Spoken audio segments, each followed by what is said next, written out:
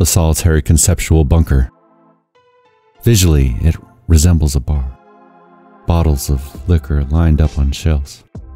Ashtrays arranged on the bar top. Stools pulled up for patrons. Booze lining the walls where groups can sit down for a drink together. The walls were made with fine, intricate brickwork, and the floors made from the smoothest, most pristine wood. A jukebox in the corner releases songs to drift throughout the space. A man is behind the bar, scrubbing it down with a grim smile on his face. This is the administrator, and he is awaiting a visitor. He lifts the cloth from the bar. There, just takes a little love. The door to the bar opens. The Black Moon walks in. The administrator turns to look at him. Well, there you are.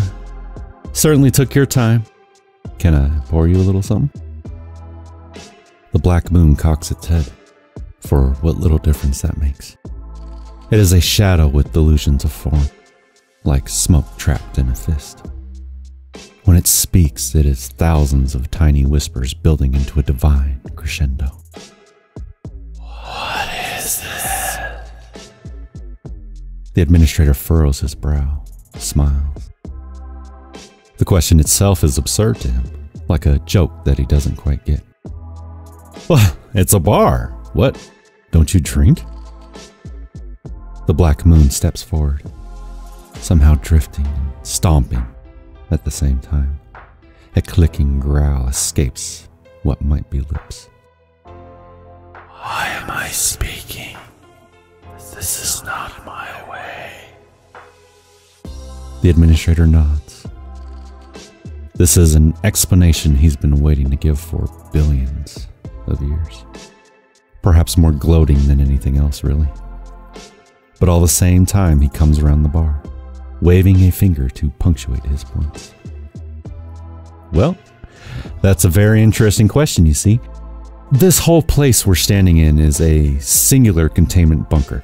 Forgive me, the singular containment bunker. Everything here, including you and me, is just information. Meaningless. The Black Moon takes a step forward. The administrator takes a step backwards. Despite everything, there's the fear of millennia in this space. He is going to keep his distance. No, be fair now. This really was clever. You see, everything in here is only here because I've provided the information. The bottles, the bar, the jukebox, the music, even the space I'm occupying. Hell, if I'd wanted to, I could have just left no room for you to enter. Made this bunker completely sealed. The Black Moon steps forward. The administrator backwards. Retreating behind the bar once more, but talking all the while. Of course, if I'd done that, you'd have just smashed this place to pieces because after all, you're a universal constant. And this is just a measly pile of concepts stapled together. Which is why I left a human-shaped hole for you to occupy. The Black Moon stops, pauses for a moment, hesitation born of uncertainty. Both new experiences to the death of ages. What have you done to me? The administrator grins. That shadow of fear is what he's waited so very long for. I've provided a path of least resistance, and you took it. Like I hoped you would. At least for the next few minutes, I've brought you down to my level. The Black Moon barks like a dog, roars like a lion, hisses like a snake, all at once. The fury of a supernova. The administrator gulps, but the grin remains on his face. Meaningless, you'll die, I will say. The administrator sighs, disappointed, leaning on the bar surface that he was just cleaning. He stares at the Black Moon straight on. Gosh, sorry. I'm just kind of disappointed. I've been waiting billions of years for this, and you're just being a cartoon villain for me right now. Not your fault, suppose. You're like an ocean being squeezed into a plastic bottle. You were never going to come out looking good. The black moon resumes its approach. Smoke fist balled at smoke sides. Its face the vaguest impression of a snarl. The administrator backs up again, hands in the air. Now hold on. Hold on. This is a prime opportunity here. We're here talking for the first time ever. So come on. Why don't you just stop it? Just let us go. Why not? The black moon vaults the bar, wood cracking and rotting beneath it. A dreadful screech escaping its swirling lips. It lands in front of the administrator. Meaningless. I guess that was too much to ask. Plan B then. In a flash of movement, a movement trained every day since time immemorial. The administrator reaches beneath the bar and pulls out a shotgun. He fires it both barrels right into the chest of the black moon. It goes staggering backwards. Twin holes in its chest, but it does not fall. Another rhapsody of anger erupting from it. Oh, you're a little... Roaring, the black moon charges at the administrator, tackling him full body and sending both of them tumbling to the floor. The shotgun skids away across the floor. The moment they are down, the black moon climbs atop the heap, wrapping the vestiges of its hands around the neck of the administrator.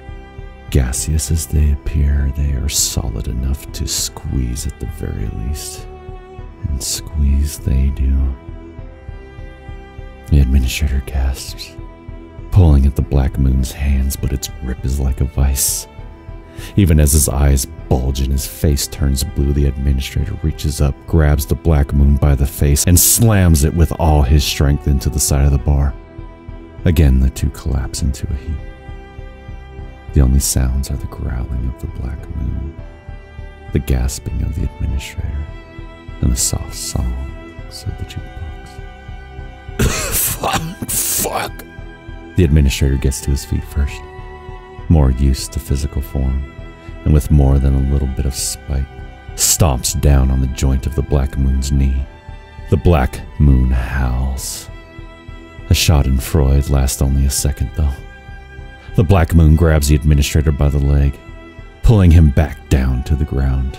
But as he falls, the human grabs hold of one of the ashtrays lined up on the bar, taking it with him. His head hits the wooden floor as he comes down hard, and blood runs down, blinding him in one eye. He twitches. Something important has been damaged. The black moon climbs atop him again, straddling in a mixture of passion and cold malevolence, clawing at his face with its bare hands. Meaningless, just die. Summoning his last memories of strength, the administrator brings his arm up, the one holding the ashtray. The crystalline saucer comes down on the black moon's head once, twice, thrice, more. So many times that it becomes a blur of movement until the moment the black moon goes down, goes limp. The jukebox carries on its song. Sighing as if he's expelling all the energy he's built up over his life, the administrator rolls over, away from the corpse of the black moon. He lets go of the ashtray, now painted entirely with some awful oily substance. He closes his eyes for a movement. He thinks about resting, but there's one last thing he needs to do. Come on, buddy. Come on, let's go. The administrator climbs to his feet as best he can, using the bar for support, blood still pouring down to cover his face. He won't last more than a few minutes. Doubtless he should be dead already. He staggers painfully, slowly, over to the jukebox. The song is almost over. He fishes in his pocket, pulls out a coin, smiles as if it's the most beautiful thing left in the world. Maybe it is. The thing is, this place is only information. There's nothing else out there. Not even matter. The universe closed its doors a long time ago. But this place can go from information back to matter with just the press of a button. The song ends. He puts the coin in the jukebox. He closes his eyes. Let's see what happens when we introduce something to nothing. For a moment, it seems he will fall. But he doesn't. Instead, he slams the button. Let there be light.